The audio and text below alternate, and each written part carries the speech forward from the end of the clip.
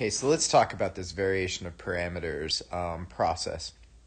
The idea here is that we have this second order ODE, which is equation 1. It has variable coefficients and an inhomogeneity given by f of x. What we know is that the homogeneous solution is going to be the sum, or the linear combination, of two homogeneous solutions, y1 and y2, so long as those solutions have a non-zero Wronskian, which is to say that those solutions are linearly independent.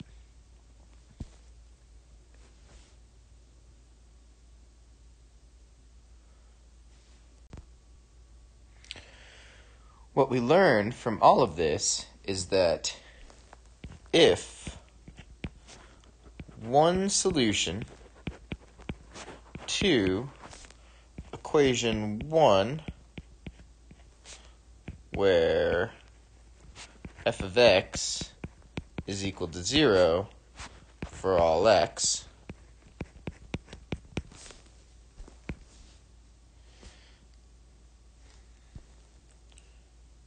is known, then it is possible through integration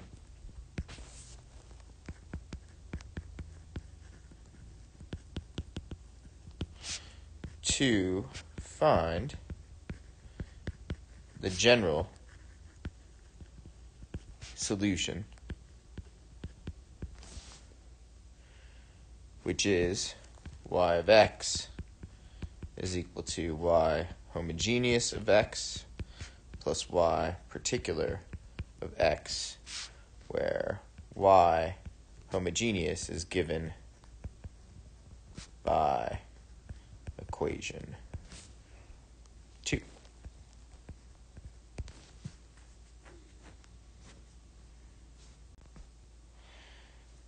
The first big point is associated with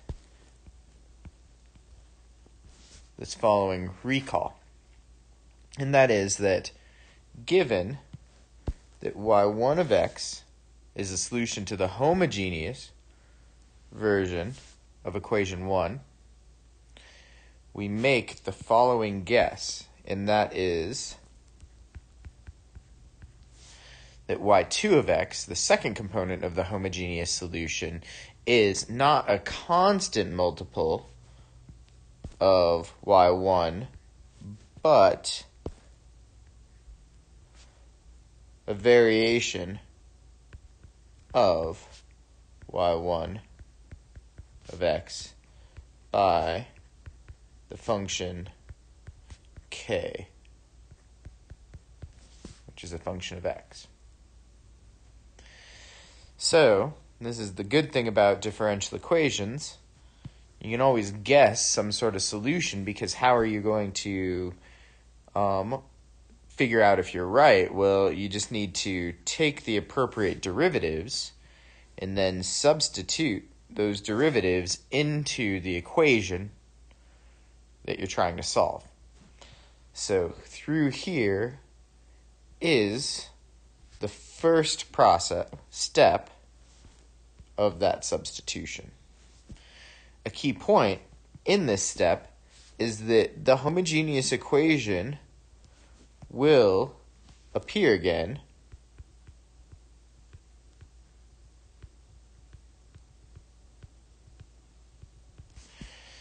and because y1 is the solution to the homogeneous equation, those components of this fun derivative involving a variety of terms because of the product rule, well, that part of the equation just goes to 0.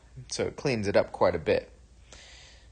After that, the next thing that we want to notice is that the new equation is an equation on k, which is the thing that we're trying to find, the variation of x1 or the function that varies x1, or y1, excuse me.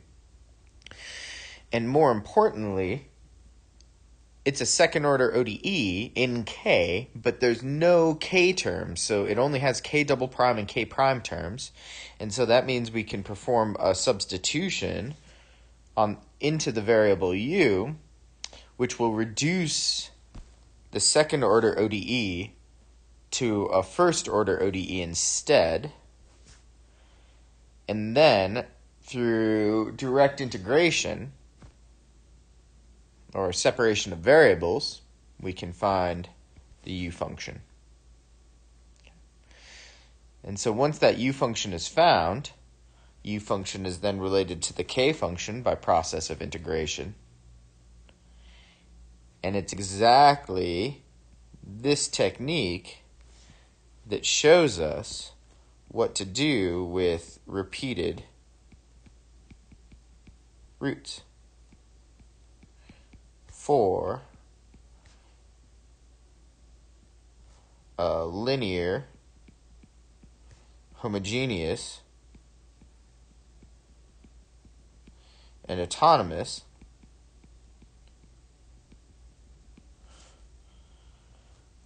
second order ODE.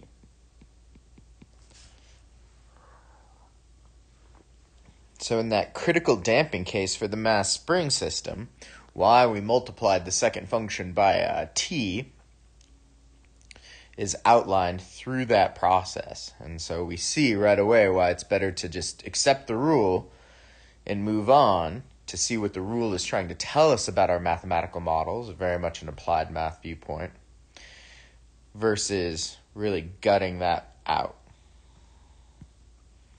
So where do we go next?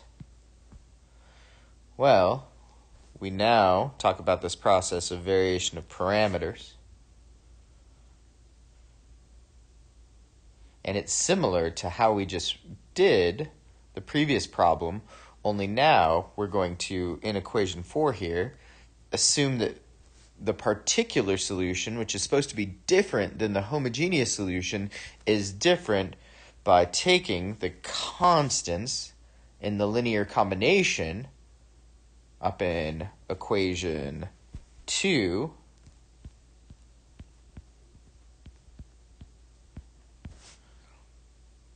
and vary those constants or those parameters. That's where the name variation of parameters came from. And it was also called variation of constants for a while, but I mean, that's just a rough thing to have to say, right? So this proceeds in very much the same way, where we take these derivatives of equation 4. So that's in the overall story. The next key step is to take, well, I guess I should call this here key step number 1 for this second part here, this variation of parameters part. Okay. And then the rest is the process. So the work here can guide you as you deal with all that algebra, but we need to highlight some key points along the way.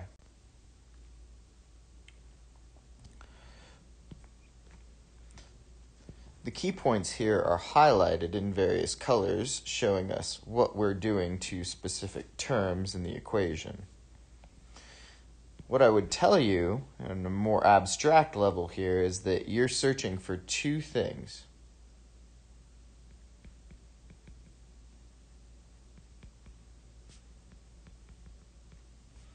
Those two things that you're trying to find are K1 and K2, but we only have one equation, and that equation is the ODE itself. And so, probably the trickiest part of the process, other than just grouping the terms the way they're grouped here, is at this point in the process. All right. At this point in the process, you're going to make a statement about that equation that multiplies the B, right here. And so you're going to make a constraint on that equation. You're going to demand that that's equal to 0, which is a strange thing. All right, you're just going to take this term out of the equation and just reject it.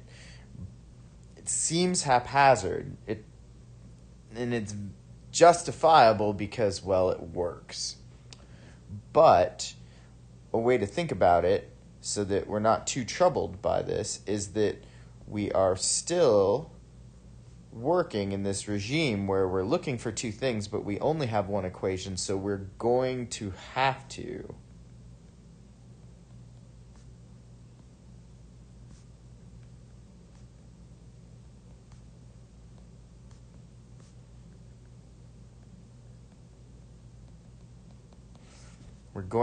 set up some sort of constraint. And then once we set up this constraint, what we're going to get here is two equations with two unknowns.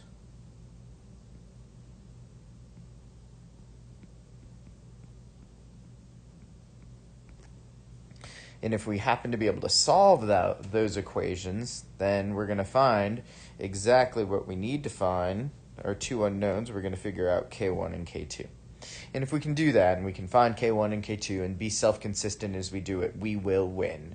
And that is the point. And that is the end outcome, is that if I have one solution to the second-order linear ODE, to the homogeneous version of that equation, then I can bootstrap off of that and get the second solution. Once I have the second linearly independent solution, I can form the general solution